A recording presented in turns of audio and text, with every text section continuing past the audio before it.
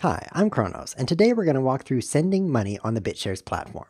This is one of the most simple and intuitive things you can do in Bitshares, and it's a good thing because sending money is very core to what money is. Imagine how simple it is to take your wallet out of your pocket, open it up, take cash out, and hand it to somebody. That's a very intuitive process. I don't like to do it because I don't like to spend money, but it's very easy to understand that physical action of doing that. Bitshares tries to make it that simple in the user interface. So in this video, we'll quickly step through how to do that using the Bitshares web wallet. Let's get started.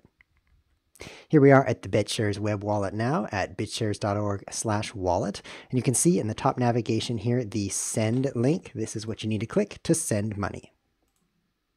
From here, you can see the From box already filled out with the account that you're logged in with.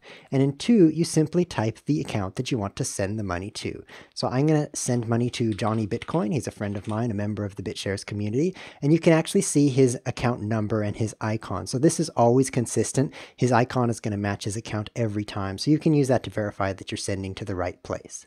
The amount here, you just type that in, very intuitive once again. You can choose the token type. So here I'm sending BTS. I could send him some BitUSD. I have that in my wallet as well. Or any other kind of token that you have in your Bitshares wallet. Just choose it in the drop down to choose the token you want to send. I really value my BitUSD though, so I'm just going to send him 100 BTS, feeling generous right now.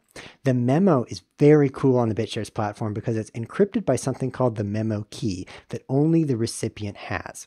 So even though the transaction is publicly recorded on the blockchain, because it's encrypted, only the recipient can read the memo. So you can put in here something that's specific for the receiver.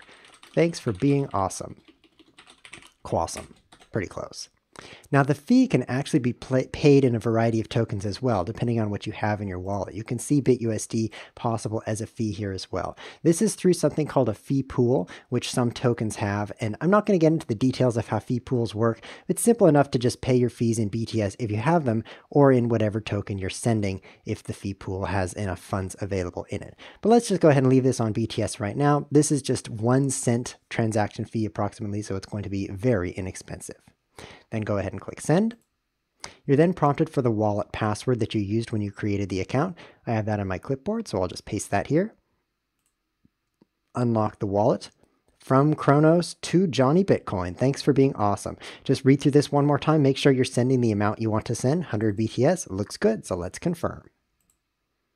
Broadcasting, waiting for confirmation. Bam! The transaction has been confirmed on the network. As you can see, it's quick and easy to send money on the Bitshares blockchain. If you have any questions, feel free to post in the comments below the video. I'm Kronos. Thanks for watching.